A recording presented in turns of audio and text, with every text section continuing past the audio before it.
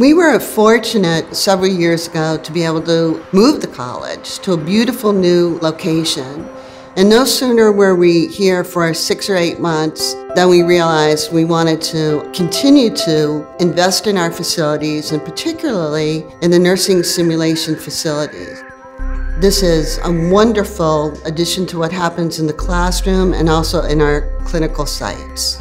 We connect the theory with simulation, so they're learning it in class and then applying it in the sim lab. They get to actually do the chest compressions. They get to give the medications.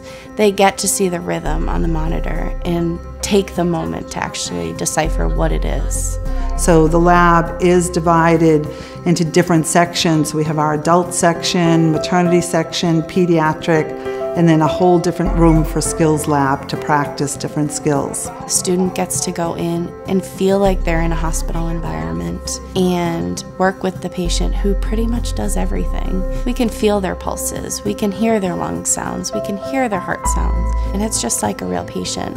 Simulation is a way for us to be able to provide patient care scenarios in a safe environment, practice communication, collaboration, have them working as a team.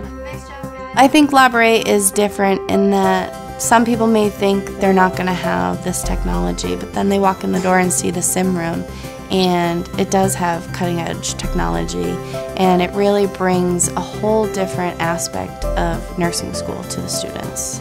I personally felt that was awesome. That was like an experience that kind of blew my mind away. I think it gives you that hands-on experience, which is great. You know, you walk into a room and this mannequin's talking to you, and you know, you have to be in that moment and say, this could be a real patient doing this. And hearing from other team members, this is what you did great, this is how you excel, makes you feel like you're on the right track. I think that's amazing.